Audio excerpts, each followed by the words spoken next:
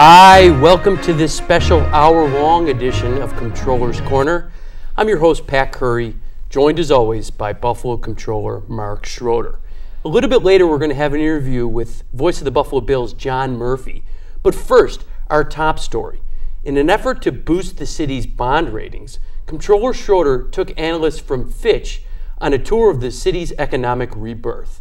Now, Mark, city's got an A+ rating with Fitch Ratings. Right. They're one of the three major rating agencies. Correct. Standard & Poor's and Moody's are the other two. You Right. took them on a tour of Buffalo. Yeah. And Buffalo got upgrades from those two organizations. Yeah. Now, Fitch already had Buffalo at the A+ category, but you're hoping showing them in person this economic progress is going to bolster the city's rating and possibly provide an upgrade in the future. Yeah, no question about it, Patrick. And so we did this some time ago, and we brought in Moody's and Standard & Poor's, as you suggested, and then we invited Fitch, and they came here recently, and they were very impressed with Buffalo. And these are analysts who usually are more interested in the numbers. But because they know we're on a post-industrial Buffalo opportunity right now, they kind of wanted to see for themselves. And we've aligned ourselves with great partners to take them around and give them a tour of the city of Buffalo, which you will talk about a little bit later. But for now, I just wanted to let the citizens know that we brought them to see the mayor. And the mayor talked to them about some things that ordinarily wouldn't be on the tour, and that is public safety things, crime situations in the city of Buffalo, and how the mayor and his administration is trying to, do a good job to keep that down. And so these are certain things that when you bring in the rating agencies, you have to make sure that they're talking to the right people so that they can then form the opinion that would lead us to another upgrade coming down the road. So it was very, very successful, and I just want to thank all of our partners across the city who showed Fitch a really wonderful view of what Buffalo looks like now. Now, one of the reasons you wanted to bring them in and show them in person is because you've talked to them on the phone many times, you met with them in New York City, but until you see the progress that Buffalo is experiencing, it's hard to put it into words. Yeah. That's what we were thinking on this show. Rather than just tell the viewers about this tour that we took Fitch on, we have a special report that's going to show them exactly what Fitch saw on their tour of Buffalo. Stay tuned for this Comptroller's Corner special report on the economic projects that are reshaping Buffalo. Hi, welcome to this Comptroller's Corner special report on the economic development projects that are reshaping the city of Buffalo. We're going to be taking you to the Buffalo Niagara Medical Campus and the solar panel manufacturing facility at Riverbend in just a few minutes. But first, let's explore the progress Buffalo has been making on developing its waterfront. And where better to do that than right here at Canalside. Whether it's paddle boating on the historic canals in the summertime or ice skating on them in the winter, Canalside has become a year-round destination that embraces Buffalo's history as the western terminus of the Erie Canal. One of the best places to enjoy Buffalo's waterfront is on the water itself. So let's go aboard one of the tour boats of Captain Rick Hilleman. I'm aboard the Spirit of Buffalo with Captain Rick Hilleman. Now, Rick, in addition to this great schooner, you're also the captain of the Buffalo River History Tours and the Queen City Bike Ferry. What can passengers expect aboard one of your boats? Well, the Queen City Bike Ferry completely blew us away with our passenger count. Originally, when we launched it, we expected about 10,000 riders going across the Buffalo Harbor for the entire season. Well, a little more than 3 weeks into it, we already hit the 10,000 mark, and now we're looking at a possibility of moving 50,000 people for the entire season from the inner to the outer harbor. It's been a huge success. The Buffalo River History Tours, we started that 4 years ago, and that's increasing every day, and telling the story of the city of Buffalo, what we're all about, how we began, and the history of the Erie Canal, all of the grain elevators up the Buffalo River, so that's a huge success with us, and we plan on having that continue. The Spirit of Buffalo, we started the Spirit of Buffalo, brought it up from Georgetown, South Carolina in 2009, the spring of 2009. when canal side was really just starting to get going. And at that time, you can probably shoot a cannon down the boardwalk after 5 o'clock and not hit anybody. And now you can see how vibrant it is down here. The City of Buffalo and Erie Canal Harbor Development Corp has done a great job, and I think we're a world-class city, or coming close to it. Now you navigate Lake Erie, Buffalo River. We're in the Erie Canal right now. The Niagara River is close by. How have these waterways forged Buffalo's history over the past 2 centuries?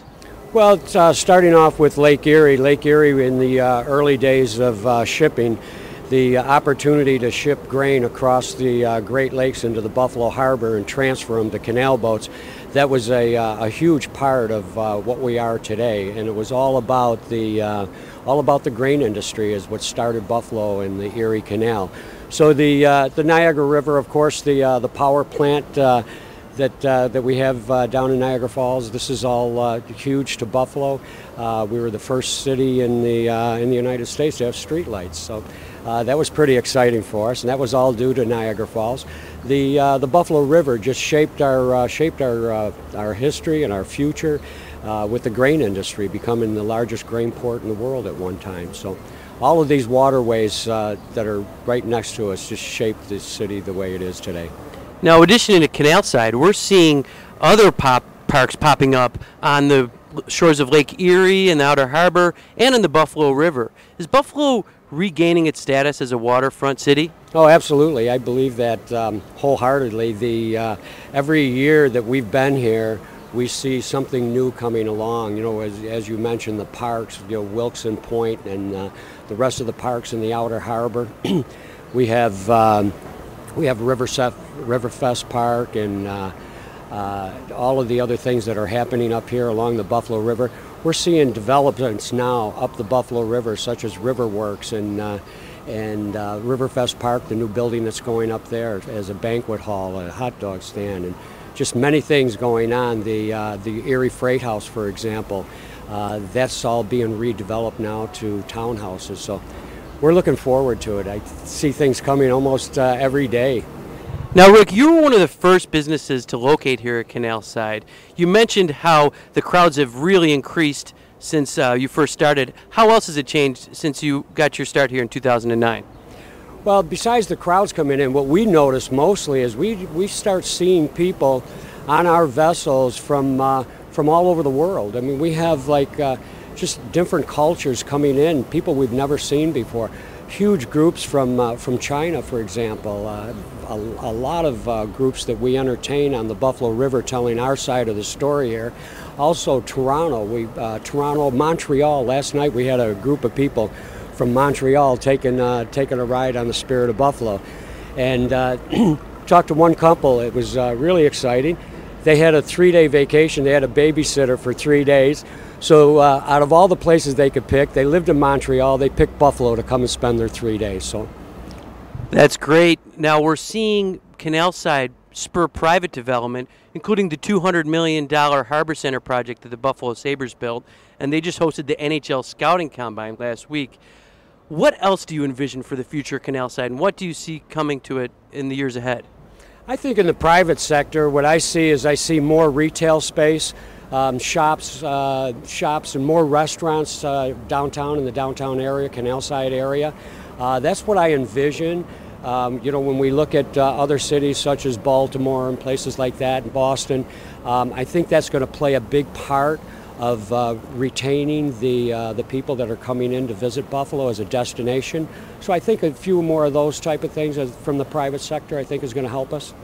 Well, thanks for joining us in Controller's Corner, and thanks for your contributions to Buffalo's waterfront. We've seen where Buffalo likes to play. Now let's look at where it goes to work. I'm here at the Buffalo Niagara Medical Campus, where a new children's hospital and the University at Buffalo's new medical school are currently under construction. Once complete, these projects will join Roswell Park Cancer Institute and Buffalo General Hospital as the main anchors of the campus, and they'll employ more than 17,000 people. But the goal of putting all these entities into one place is to foster the collaboration and innovation that will lead to new startup companies. And the plan is working. More than 140 new companies have started here at the campus, feeding off the synergy and brainpower located here. Helping these startups succeed is the goal of Pat Whalen, a one-time entrepreneur who's now the Chief Operating Officer of the medical campus. Pat, you work out of the Innovation Center. How does that building help young businesses start up and succeed? Well, I believe that entrepreneurs need a support system, and that's first and foremost what we try to do in that building. We're a little different than a lot of incubators because most incubators assign mentors. What I believe in and what we believe in on the medical campus is that the mentorship comes from peer-to-peer mentoring. So we'll design the building in such a way as we design the rest of the campus really, so that entrepreneurs bump into each other. We call them purposeful collisions. We try to have them bump into each other, and where they bump into each other, they can sit down. There's a whiteboard usually, and they can sketch their ideas out, and two entrepreneurs may talk to each other and get an idea for another business. But to support the businesses they already have, I think it's all about peer-to-peer mentoring. So if the medical campus were a hospital, the Innovation Center would be the neonatal unit, helping these young businesses start up. Right, yeah, and they need help. Entrepreneurs need help. Everybody talks about money, of course. You need money, but it really starts before you need money. You need a business plan. You need to build a team. You need a lot of things actually before you need money. And what we try to do is get them ready to ask for the money intelligently. And there's been over 140 companies that have already started here at the Innovation Center. On the campus, not all of them at the Innovation Center. Most of them, I think there's 100 companies in the building now. There's a lot more that are germinating really in DIG, which is our pre-incubation space. But there's about 140 startup companies on the campus, and really that's happened in 5 years since we opened the Innovation Center. At the time, there were 3 companies on the campus. So yeah, 140 companies from 3 is a pretty good success in 5 years. Now, the Innovation Center and the campus as a whole is designed to foster these purposeful collisions. How is the rest of the campus designed to foster this kind of collaboration? Well, we're standing in Ellicott Park. So the city of Buffalo, Matt Ensis, really my boss, way before I was here, realized that the idea was all about purposeful collisions and collaboration. He went and campaigned in Washington, got the federal government to come up with some money to develop this park here. That money flowed through the state DOT and the city of Buffalo, and the city of Buffalo's team designed this park with us. And as you can see, the park is designed in such a way that hopefully it gets people out of these buildings on the campus walking, and where they pass each other, there's benches in the park. And since we can't put whiteboards in the park, we're deploying sidewalk chalk so that the entrepreneurs or researchers can sketch out their ideas on the sidewalk, take a picture of it with their phone, and use that instead of a whiteboard. Buffalo Comptroller Mark Schroeder recently took analysts from Fitch Ratings on a tour of Buffalo, and you led the part of the tour that dealt with the medical campus. What did you show these analysts? Well, we started where the research happens because obviously the entrepreneurs are important, but I think that's the end game. Obviously, the member institutions have other goals.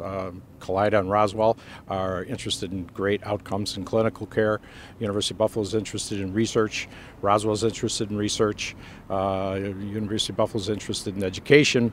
But out of that, all those people now that we're reaching critical mass with all those people on the campus, that results in ideas. And what we're trying to do at the Innovation Center is germinate those ideas in the companies. So what we did on the tour is we started where the research happens and the education happens and the clinical care happens, because without that, without Kaleida, Roswell, UB, and our other member institutions, we really don't have the innovations. We don't have a need for the Innovation Center because the innovation is really coming from the researchers and the member institutions. So what I tried to do on the tour was show the Finch people the whole gamut. It starts at the other end of the campus with research and education and clinical care, and then it works its way up here to where we try to commercialize that research. Now, have any businesses outgrown the Innovation Center and branched out into the community? Yes, we've had a couple of graduates from our incubator in the Innovation Center.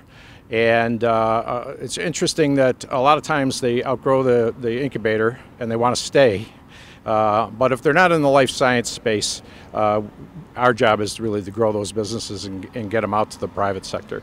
So we've had some outgrow the incubator in the innovation center and move down in the innovation center. So right across the street is Mobile Healthcare Connections. They were our first tenant, and they occupy about 8,000 square feet of space on the first floor. They're in the life science business, and they needed access to the clinicians and the research that happens on the campus, so they're still on the campus. But generally speaking, we're trying to grow the companies and get them out of here in the private sector with the private sector landlords and real estate developers. Now, you mentioned DIG, the pre-incubator project. What does DIG stand for, and is it just for medical companies or any type of entrepreneur? It stands for Design Innovation Garage. It's actually in the space that used to be the Trico test garages, where they tested windshield wipers. It is not for only life science companies. In fact, in the Innovation Center, we have DIG, which is pre-incubation space. We have accelerators, 2 accelerators, 43 North and Z80, and we have an incubator. And those 4 operations really are not just for life science companies.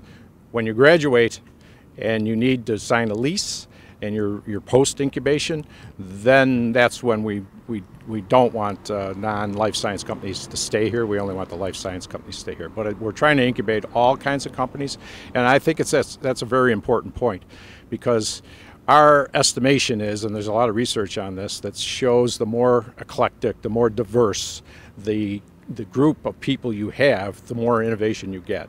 So we're actually trying to get all different kinds of companies in the pre-incubation space and the acceleration space and the incubation space, because the more diverse that group is, the more innovation we get. Now, the Innovation Center has been so successful, you're looking at plans to expand the Innovation Center and possibly do other Innovation Centers on the campus, correct? Correct. We talk a lot about Innovation Center 2. We've been working on that for quite a while. This building is full. We have developed 2 other spaces on the campus. We call Innovation Center Annexes at Main and Virginia, and we have a life science incubator at 73 High Street, the old Hauptmann Woodward building. But all of it's full. We're all full. All the real estate we developed for early stage companies is now full. So obviously there's a need for more space. So that's the reason we're working on Innovation Center 2. I'm not sure what Innovation Center 2, what would that form would be. It could be for more mature companies, and we still do all the incubation here at the Innovation Center. I guess we still need to work some of those details out, but there's definitely a very definite need for more space on the campus for private sector companies. Now, 140 companies is an awfully good start for startups. What is a goal that you think is realistic in 10, 20 years from now for companies starting up at the campus? I wouldn't even want to guess. Okay. If you would have asked me this question 5 years ago, I don't think I would have guessed at 140. Mm-hmm. We've done better than I would have ever imagined, and we've done it really without being a critical mass. We're not a critical mass today, but when the med school is completed here in 2017, when the Children's Hospital is here in 2017, I believe we'll be a critical mass. We'll have another 5,500 people on the campus, bringing the total to 17 or 18,000 people, and that's an awful lot of brain power here. That we hopefully will have purposeful collisions between those people. They'll come up with ideas. Those ideas will become companies, and the sky's the limit. We could, if we've done 140 companies without critical mass, I think we could do hundreds and hundreds and hundreds of companies here on the campus. Now, keep in mind, the last 5 years have been pretty good 5 years economically for the United States in general. So I don't want to, we don't want to get too big ahead here. We started in 2008 when the economy was bottomed out, and it's been 5 good years. So we haven't had a lot of failures in the new companies, and that's unusual, and I don't think we can expect that kind of success indefinitely. At some point in time, there's going to be a hiccup in the economy, and we're going to have failures, more than we've had. But we've been very lucky and fortunate so far. We got great entrepreneurs, and they get great coaching here. So I think we've laid a good, solid foundation. Now, you mentioned the medical school and the Children's Hospital being finished. What else is on the horizon for the campus, and where do you see it down the line? Well, I think the big advances on the campus in terms of real estate development probably centered around the University of Buffalo. I think they would like to move for more units down here. I think they'd like to see someday pharmacy. That's probably the last one, but dentistry, public health, nursing. I can't speak for the University of Buffalo though. I think those would be big additions. And then obviously the private sector companies. We have just read that Empire Genomics is looking for a newer facility and they're raising $14 million. Kinex is doing well. So we're going to have more of those successes, and those successes are going to drive more development of buildings. The Innovation Center 2 would be a good example. We need to find space for these companies. We don't want them to leave. So that's a really important thing for Buffalo, I think. The growth of the medical campus is part of Buffalo's shift towards science and technology and away from the heavy industry that once dominated its economy. Nowhere is that shift more evident than right here. Once a sprawling steel plant, this site lay dormant for decades after the plant closed. Now under construction is Buffalo Riverbend, which will be the largest solar panel manufacturing facility in the Western Hemisphere. At 1.2 million square feet, this $6 billion project will create 3,000 permanent jobs. I'm speaking with Frank Simonelli, Vice President of General Contractor LP Simonelli, on the scale of this massive project. Now, Frank, what are the unique challenges of a project of this scale, especially one on such an accelerated timeline? Well, you hit the first one right on the head. It's the pace at which we're delivering this massive project, 1.2 million square feet in a little less than 18 months. Beyond the sheer magnitude of the job and the speed, we have the unusual nature of this being a brownfield reclaimed steel factory and the surprises we find in the ground, coupled with what I refer to as the speed of what industry wants and the fiduciary responsibility with state funds. That that yin and yang is also put some challenges on the staff. Now this plant will create 3,000 permanent jobs once it's open. How many construction jobs are resulting from this project? Right now there are about 450 tradespeople on site, plus about 50 people in the in our trailer complex. At full peak, we expect somewhere between 1,200 and 1,500 tradespeople to be on site. Now, can you put into perspective just the size of this project and a better understanding of what it compares to? Well, it's 1.2 million square feet under roof. So to put that in perspective for somebody that really doesn't appreciate the magnitude of it, that's approximately 8 Walmarts under a single roof. Now, this was a former steel plant. What kind of evidence have you found of its previous use? Well, I jokingly say that every shovel's a new adventure out here because the process of decommissioning a steel plant doesn't require them to pull out anything that was underground out of the ground. So the sheer mass of this plant, the structures were everywhere, and so we've encountered old steel foundations, some scrap steel, building components, all kind of buried right under the ground. So we plan everything underground as if we're going to hit something. So we have a lot of pre-excavation, pre-drilling, so that we're doing everything in preparation for the actual work, so that by the time the tradesmen that actually need to do the work come through here, they're working through virgin soil. We've already cleared the other stuff out of the way. Now, you mentioned a steel turbine that even your heaviest equipment had trouble lifting out. Yeah, the excavators in the backgrounds are the little ones. The big ones are gone now, but it took quite an effort just to scratch some of them out of the ground.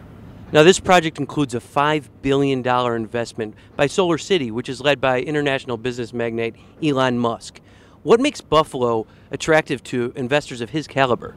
Well, I think not to speak for him, but from my understanding, obviously the state's investment was a big piece of that.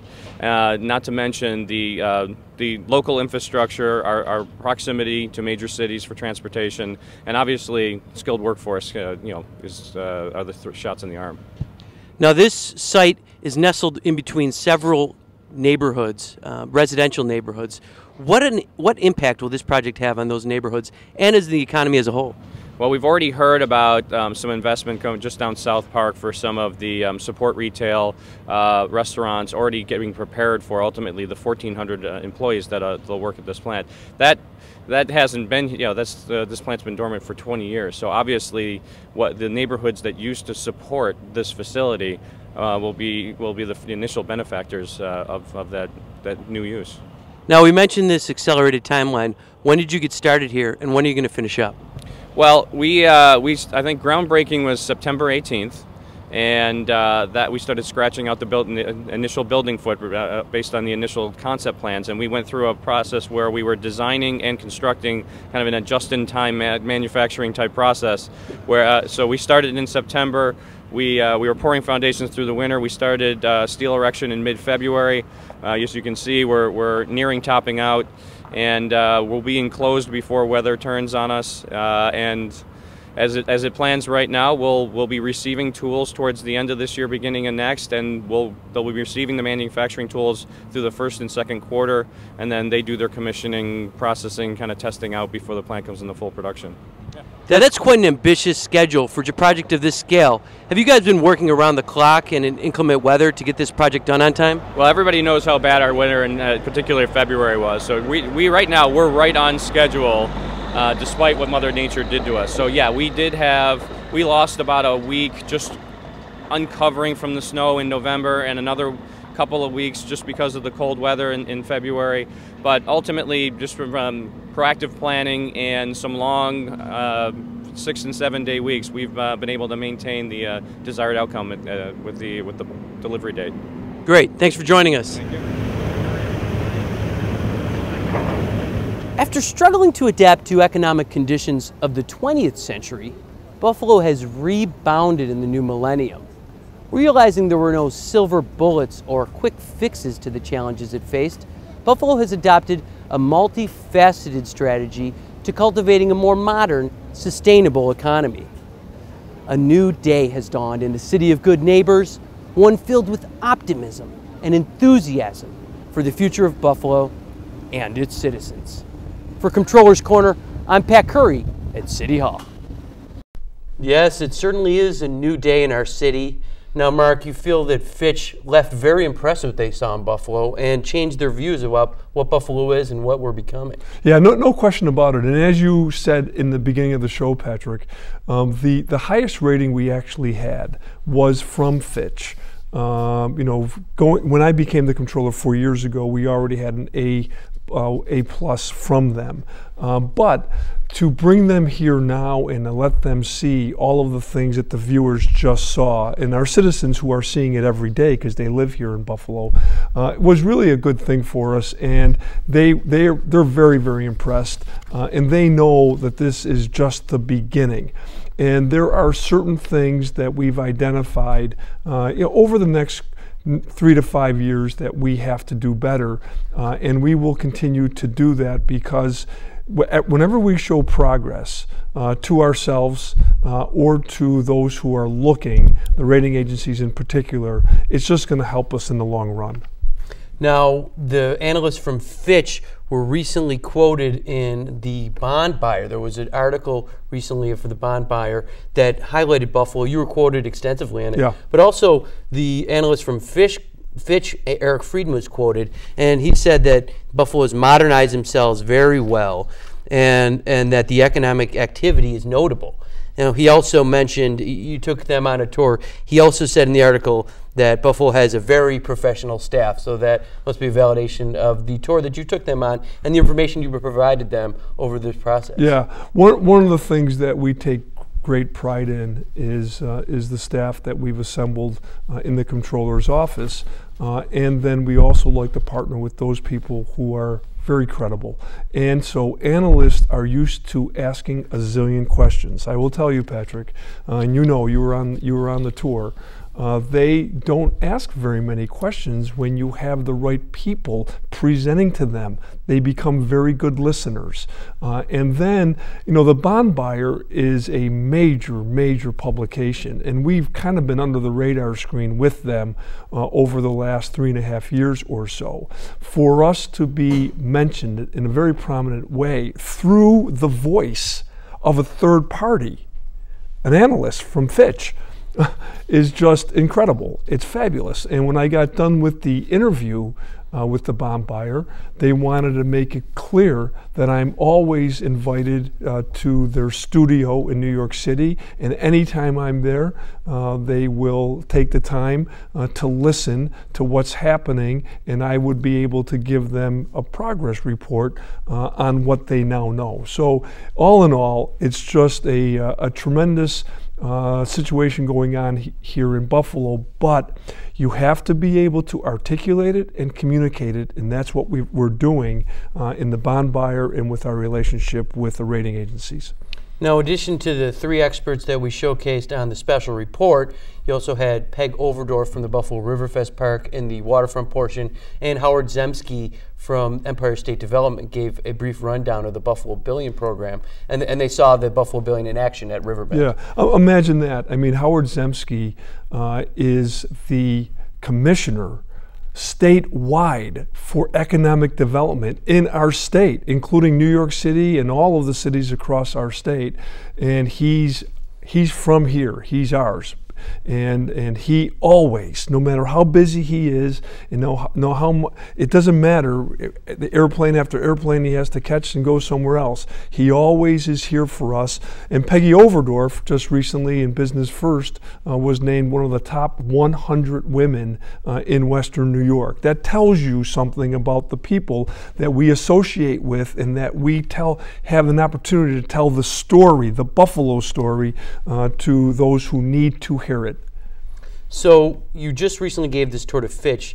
The tour that you gave to Standard & Poor's and Moody's was 2 years ago. Now, so much has happened in the past 2 years that you're thinking about getting Moody's and Standard & Poor's back to Buffalo to show them all the new projects. I'm not thinking about it. I'm doing it. We're gonna bring them back. We need to, and we are going to be inviting them to come to Buffalo whenever they choose to come. But the great thing about Buffalo now is that, you know, when we first did this a couple of years ago, we wanted to make sure we brought Moody's and Standard & Poor's in the summertime. Well, guess what? It doesn't matter to me when they come.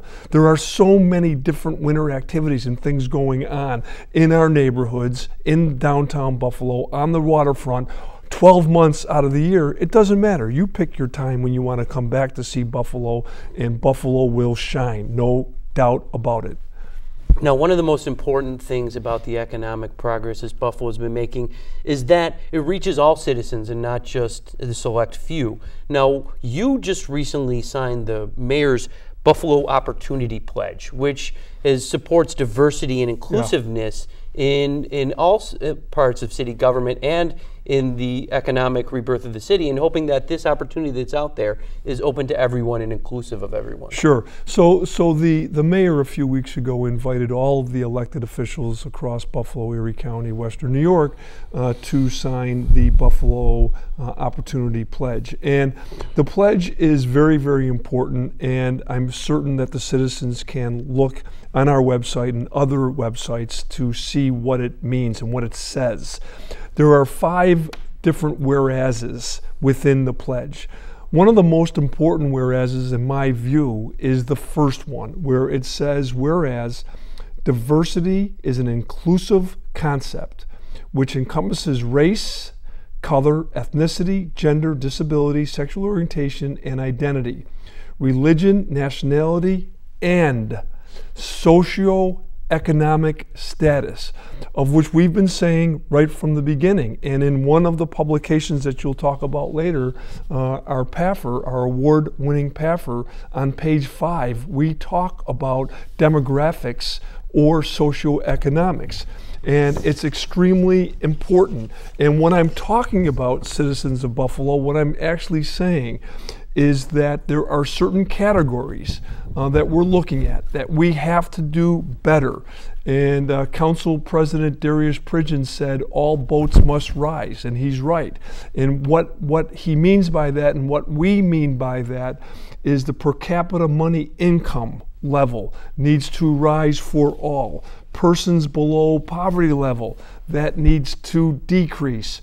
Home ownership rate, that needs to increase. High school graduation rates, that needs to increase.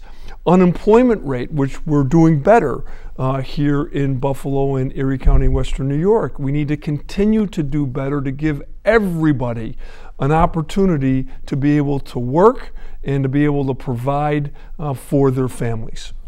Now, Mark, you mentioned that the Popular Annual Financial Report, or PAFR as it's known, this is a report compiled by your office, and in addition to the demographic information that's in that, there's also a great deal of information about economic development, business activity, and information about the city government and the city finances in this report.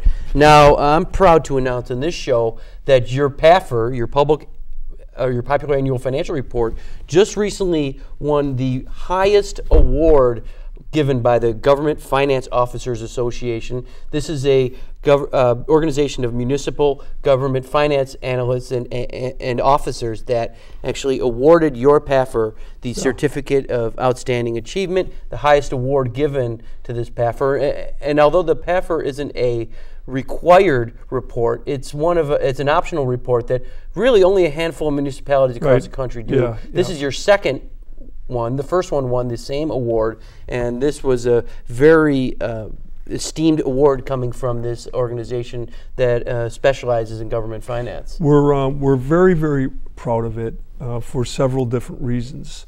The GFOA, as you mentioned, they are an international organization and certainly across our nation, and they are a very, very important organization here in New York State. And for them to give our employees an award for us communicating properly to our citizens and giving them the information that they need and deserve is absolutely outstanding. So I want to thank First Deputy Ann Forty-Sherino and our City Accountant Bill Ferguson, and also Patrick Curry, who is a tremendous writer and who has been instrumental in making sure that this PAFR is something that people can understand, but more importantly, when we get recognition from the GFOA, that is a good thing for Buffalo, and we're proud of it. Now, I would like to point out to the viewers at home that they can obtain the PAFR. They can get an electronic version anytime on our website, www.city-buffalo.com/controller, or they can just call our office at 716-851-5255 and ask for a copy of the PAFR. We'll mail them one out to it, or however many copies they want. Absolutely. Or then they come by the 12th floor of City Hall and pick up some copies of the PAFR, but they're always available in our office, and we can send them out to anyone who's interested. Again, that number is 716-851-5255.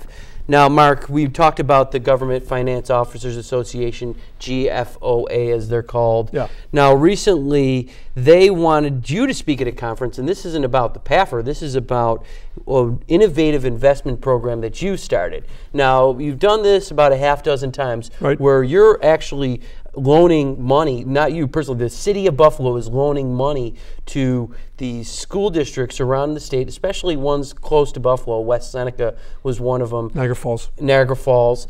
And it's an example of cooperation in government where the city gets a better rate on its investments that they would have from a bank, sometimes up to tenfold.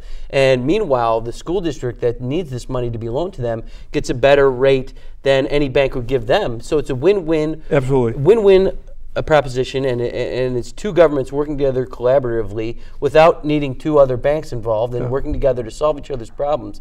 And the government finance officers are so impressed by this program, and Buffalo is really the only municipality out there on the lending side that's doing this. So they wanted to get your advice and the advice of your financial advisor, Rick Gansey from Capital Markets, and give a presentation to all the other government officers across the state about this exciting program and how it's really changing the way the city invests, and it's changing the way that we work with other governments and other municipal school districts, and make it a win-win situation for both sides. So it's something that we're very, very proud of. It has been on my mind since I became the comptroller 4 years ago, and as you know, Patrick, and the citizens know, because I've mentioned this before, before. I'm an amateur historian, and I did go through a lot of different reports, and I figured out that there was a comptroller in the 1950s, Chester Cole, who had the same thing on his mind, idle funds. Idle funds are not really going to bring in any revenue if they're just sitting idly. That's the whole point of it, right? And so the banks right now, although they're trying to be helpful, the basis points that we're getting is very, very low, painfully low. And so exactly the way that you've described it, we've done what Dr. Stephen Covey, who created the book, The 7 Habits of Highly Effective People, we have figured out the habit that says win-win. It's a win for the city of Buffalo, first and foremost. If this wasn't a win for the city of Buffalo, and quite frankly, in all due respect to West Seneca, Niagara Falls, and the other places, we would not be doing this. This is a benefit to the citizens of Buffalo, and at the end of the day, we've done 6 deals. And we've brought in $226,000 to the bottom line of Buffalo. If we didn't do anything, we just sat there, sound asleep, and do nothing, we would only yield about $24,000. So we are doing good work, and if we can be helpful to a school district who are educating young people along the way, perfect. But the number one reason to why we're doing it is to benefit the citizens of Buffalo, and we're trying to figure out revenue streams to come in to Buffalo, and that's what we're doing, and we've been very successful at it, and we're proud of it. Now, it's very important to note that these are very risk-free investments. Now, there's 2 reasons why. One is they're thoroughly vetted by the Office of the State Comptroller to make sure they're safe and there's no risk. And the second reason they're so risk-free is that there's an intercept function. Yeah. So say a school district couldn't pay, the city of Buffalo would intercept those funds right from the state, so they would get their state aid directly from the New York State rather than waiting on the district to pay them back. But that hasn't come to that yet, and you don't expect it to come to that ever. No. But there are certain protections in play for Buffalo that make this not only a win-win, but also a risk-free investment. Yeah, and again, being an amateur historian, that was actually put into place, this intercept, by Arthur Levitt, who was the longest serving state comptroller, who served over 24 years and is known as one of the greatest comptrollers ever in our nation, who came from New York State. I believe that because of the guidance that we've been getting from Tom DiNapoli, that he will be known as one of the greatest comptrollers ever to serve in our state, because when he gives us guidance and we're able to figure out how to do these things that are beneficial to the city of Buffalo, that's what it's all about. And so we give the state comptroller a lot of credit, but quite frankly, you said it earlier, we are the only municipality in this state to ever execute this, and we've done it well, and I know the citizens of Buffalo are proud of us. Now, after this conference, you had many other municipalities that are interested in this program from both ends of it. Yeah, it was interesting. They didn't ask me for my autograph or anything, but they did want information. And it's one of the things that Ann Forty-Sherino and I talked about 4 years ago when we first took over the Comptroller's office. We said, not only do we want to do initiatives that are important for Buffalo, but we would like to teach and train others if they're interested. And we've done that in City Hall, beyond the 12th floor that we watch over, and we've done it with some of the different entities within Buffalo. And now we're doing it with municipalities across the state who are calling us and asking us, particular questions on how they would do it. And so we simply are just going to make observations and let them know how we've done it. And anybody we can help, we will. And that's what we do. Now, changing from a presentation you gave, you actually have a lecture series that you put on for City Hall employees. Yeah. The most recent guest of your lecture series is voice of the Buffalo Bills, John Murphy. You gotta love John Murphy. What better time to do it than the start of Buffalo Bills training camp? And John was great, and your employees were thrilled to have him there. In fact, you had to change the venue to accommodate all the employees that wanted to check out John's talk. Yeah. We're just very excited about this. We did this. We've started this year, and every quarter we try to invite a speaker that we feel that our employees are really going to get some value out of their own personal life and also in terms of what they do each and every day for the city of Buffalo. And so the first one we had Franklin Covey, which is the 7 Habits of Highly Successful People, and then the second one we had Gary Keith, who is a known economist for M&T Bank, and then the great John Murphy comes in, and with that big smile on his face, and he's probably one of the most knowledgeable people you ever want to meet. And some of our employees were trying to catch him, with a trivia question here or there, and there's just no way you're going to catch him.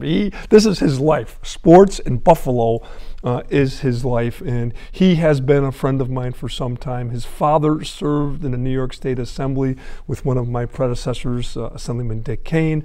His wife is a dear friend of mine, and she served as the supervisor of Orchard Park. And so the Murphys serve this community. And right now, I have never seen the Buffalo fans, since the Super Bowl days, they're worked up. And when John Murphy came into our floor and gave his presentation, there was a lot of people with big smiles on their faces. And so let's just hope that they have a very successful training camp. And then before you know it, the season will begin. And I hope the Bills are back on the playoff program. Now, John was kind enough to sit down with Comptroller's Corner for a brief interview. Stay tuned for this Comptroller's Corner interview. I'm here in the Comptroller's office in City Hall with legendary broadcaster and voice of the Buffalo Bills, John Murphy, who's the latest speaker in Comptroller Schroeder's lecture series.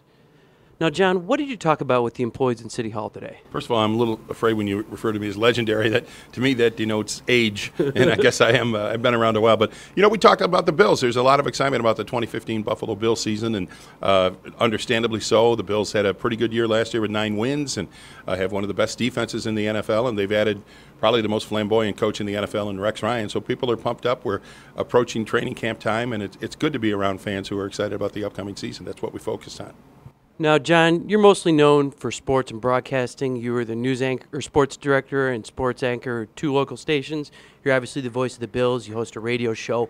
But being here in City Hall, you're no stranger to government. Your father was an assemblyman who passed legislation initiating the I Love New York program. Your brother is a judge in Niagara County, and your wife, who is also a broadcaster along with you, was Orchard Park Town Supervisor. How important is public service? And is there any chance you'll run for office someday? No chance. Let me get that out of the way right away, but because I love what I do. But yeah, I grew up around that. My grandfather actually was Niagara County Democratic Party chairman for decades, back in the era of Franklin Roosevelt and those days, back in the 30s and 40s, when Franklin Roosevelt into the 20s really was governor of New York State. And so my dad grew up around it, and he about midway through his life was approached to run for New York State Assemblyman, and he ran and served for I think 18 years, and loved the life and loved the public service aspect of it in Albany. And as you mentioned, my brother Matt is now a Niagara County court judge. He was the district attorney in Niagara County for 16 years. I believe the longest tenured district attorney in Niagara County history. So yeah, campaigns and politics are a part of our family. Mary had a great 4-year run as supervisor in the town of Orchard Park and decided not to run for re-election. And I help out where I can, but there is absolutely no chance that I'll be running for office. None. Now, we just lost legendary broadcaster Van Miller recently. You had the opportunity not only to work alongside with Van as a color analyst when he was the play-by-play announcer for the Bills, but you also succeeded Van as the play-by-play announcer. What was it like to work with him, and what was it like to follow in his footsteps? Yeah, it was great to work with him. We had a 16-year partnership together. He was play-by-play, and I was a color analyst, and we had just a wonderful time. And I learned so much from him about broadcasting, and we became pretty good friends, really good friends, as a matter of fact. And to succeed him in that job was intimidating. The man's in 5 halls of fame, including an honor from the Pro Football Hall of Fame. And so that set you back a little bit. And I learned early on not to compare my work as a play-by-play guy, which I'm going into my 12th season now, not to compare my work to his, because there's no way I'd be able to measure up or sleep at night for that matter. But, it was great. On a professional level, he was a great mentor and a great instructor on how to do it right. And on a personal level, he was a very, very good friend. So he's going to be missed. Now back to the Bills. Rex Ryan, as you mentioned, was hired. How has he changed the culture, and how will that translate on the field? The second part of your question is the interesting part, to which I do not have the answer to, but he's changed the culture a great deal in terms of, I believe the players feel freer and looser and more able to show their talent on a regular basis. There was sort of a tightness around the Doug Marrone era that Rex Ryan has lifted, and that's his style. That's Rex Ryan's style, to let the players play and let the players have fun. He took a couple of days out of mini camps and OTAs to go on like team bonding trips, and it seems to me the players responded well to that. All of it doesn't matter if you don't win, and as one Bills longtime scout used to say to me over and over again, there's a million different ways to skin the cat, and there is in the NFL. So this is the approach they're trying now. I think it'll bear fruit. I think there's a ton of talent on the Buffalo roster that doesn't need unnecessary tightness. I think they'll respond well to Rex Ryan's style. Thanks for joining us in Comptroller's Corner, John, and thanks for talking to the employees today. Thanks. Yes, it should be an exciting year for the Buffalo Bills. We're all hoping that Rex Ryan will really change the culture of this team and bring us back to our winning ways. So part of this presentation you had with John Murphy was also with the employees is you gave your Rowan Award. Yeah. Now this is an award that's given quarterly to the employees that go above and beyond in your department and get that special recognition. And it's named after a book that is very special to you. And the key of the book is the initiative is doing the right thing without being told. Now, the winner of this quarter's Rowan Award was Joanne Eddy, a very hardworking employee that's been in your department, has been in the city of Buffalo for years, and her contributions are just invaluable to what you do. Yeah, there's no question about it. And so we were able to give the award that day when John Murphy was there, which is a nice thing to do. And just one last thought, Patrick. I just want to make sure nobody in the controller's office, especially you, think that I'm going to jump out of an airplane like our coach, because I'm not doing it. But going back to the Rowan Award, it is something that we started 4 years ago, and we try to identify those people who are just going way above the call of duty. And so we have been doing this every quarter for the last 4 years. And Joanne Eddy was the person that we identified, and we gave her the Rowan Award during the ceremony, during the presentation of John Murphy. And it's exactly that. Initiative is doing the right thing without being told. And there are certain things that everybody knows it's in her job scope and she does it. And then there's some other things that she just goes above the call of duty. And all of our employees do that pretty much on a daily basis. But what we do is try to recognize them for doing it and encourage others to do the same. And we give them the book, The Message to Garcia, which was written in 1898 by Elbert Hubbard. And so it is something that's important. We have a big plaque that's in our conference room with all of the award winners from the last 4 years. And it's just, and at that time, I also give an overview of what's going on. All of the things that we talk about in the Comptroller's Corner, I actually talk to our employees about during the Rowan Award. So it's a communication opportunity and a way to give an award. And plus we have, coffee and pastries and juice and fruit and all of those things too. So it's a good team building opportunity and something that we're proud of. Now, I just want to give an update to the viewers at home about the audit of the city's streetlights and electricity bills. Now, you have a team, you hired some outside help who is looking at and went to every single one of the streetlights in the city to do an inventory, and their name is Troy Banks, and the best part is they only get paid if the city gets paid. They make a portion of any refund the city receives, so this doesn't cost the city a dime to do this audit. So what they've already found, they've submitted about 18 claims to National Grid, but one in particular is totally undisputed, is that the city was overcharged for luminaires. Now the bill for that, it turns out that with interest the city's due a refund of roughly $1 million, and that's just one of the 17 claims. And you're working with National Grid to try to get that refund to the city taxpayers as soon as possible, because since we paid for these lights that didn't exist, the city deserves the money back, and electricity is one of the costliest non-personnel items for the city, roughly $16 million a year. No question about it. So this is part of your annual audit plan and your overall audit your overall audit strategy that says that you're going to be looking at places where we're spending a lot of money or we're receiving revenue that we should be receiving more. And this in particular is where our expenditures are higher than they should be. And that goes along with your audit plan of watching these revenues and watching these expenditures and make sure the city isn't paying one more dime than they should. Yeah. So the citizens, Patrick, of Buffalo are very smart. And they probably are saying to themselves, boy, oh boy, you two guys talk about this an awful lot. And you would be right, citizens of Buffalo, because this is probably one of the longest, most arduous audits we've ever done. And we do have some outside expertise helping us. It's not easy to do. And this has been probably about a 2-year process when it finally culminates and comes together, and the citizens are going to get the revenue that we deserve, but it is a process. And so we're working at it, and we will continue to work at it each and every day.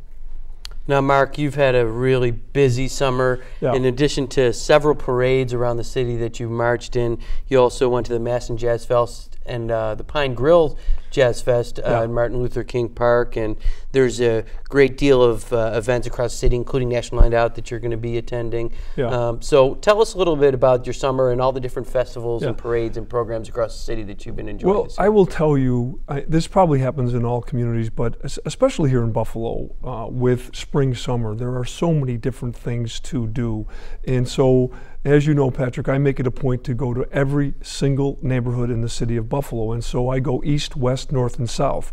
And so there's probably a farmer's market in every section, north, south, east, and west. There are parades, as you mentioned. Martin Luther King Park is a beautiful Olmsted Park, and in the summertime, it is a lot of fun to be there, especially if you like the blues and if you like jazz. And so the Pine Street Grill event was just recent, and it was unbelievable. And thousands and thousands and thousands of people at Martin Luther King Park. And so it's a wonderful event. They honored Pappy Martin, who is probably one of the greatest musicians, and more importantly than being a musician, one of the greatest teachers of our young people in music. And so they honored him. And so Peg Overdorf over on the south side, she has the Riverfest Park every Wednesday night. She's got a concert going on. Mary Hennigan on Abbott Road at the Irish Center, she's got Under the Tent. Why do they do it? And there's one reason only. They're trying to raise revenue to keep the tradition alive, no matter what it is. So the Pine Street Grill is to keep the African Museum and all of the different things that they have, cultural events going on. The South Buffalo Irish Center, they're doing it to keep Irish music, Irish language. Peg Overdorf does these events so that she can have the best, pristine, most beautiful park for the citizens of Buffalo. These are all public events. And so I'm very, very proud of everybody in Buffalo and all of the different neighborhoods who reach out and who do things to promote Buffalo. It is just fascinating, and it's a beautiful summer, and I'm looking forward to continue going to these events. Well, Mark, that's all the time we have in the special hour-long Comptroller's Corner. Thanks for joining us. Thank you, Patrick. And thanks for joining us at home. Make sure to check out the City Comptroller's website at city-buffalo.com/comptroller, our YouTube channel where you can watch all the special reports we showed you today, our Facebook page, our Twitter handle. Thanks for joining us in Comptroller's Corner. On behalf of Comptroller Mark Schroeder, this is Pat Curry signing off. Go Bills.